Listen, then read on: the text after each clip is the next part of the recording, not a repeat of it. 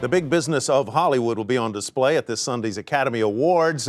But behind all the glitz and glamour, there's real money at stake. Julia Boorstin takes a look at what an Oscar is really worth and whether the race for that coveted statue is actually a losing business. With Best Picture frontrunners Boyhood and Birdman grossing just $25 million and $37 million respectively, this year's top award could have a massive impact. You're rushing. Here we go. The smaller the box office performance of a nominated film, the bigger its boost from Oscar attention.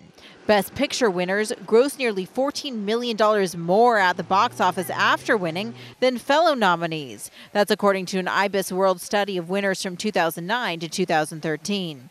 But even the losers cash in. Oscar-nominated films remain in theaters on average about twice as long, and Oscar attention can boost home rentals as well. I think the immediacy of the online component will give some of these films that are now available on demand a bump literally on Oscar night. This year's nominees are the lowest grossing group since the Academy expanded the number of films that could be nominated for Best Picture to 10 back in 2009, an effort to include more box office hits and draw more viewers to the telecast. I got a military-age male. With just one film that's been a really big hit, American Sniper, this year's Oscar telecast may suffer lower ratings than last year, when 4 films topped $100 million at the U.S. box office. A lot of people are saying, well, why aren't there more blockbusters in the mix for Best Picture? And I would argue, it's not the box office awards. It's supposed to be what are the best movies in that particular year. Did I do something to disrespect you?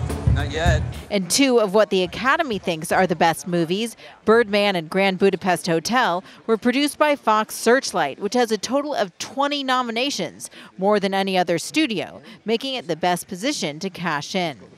The film with the least to gain from an Oscar win, Warner Brothers' American Sniper. It's grossed over $300 million in the U.S., so an Oscar win is unlikely to make much difference.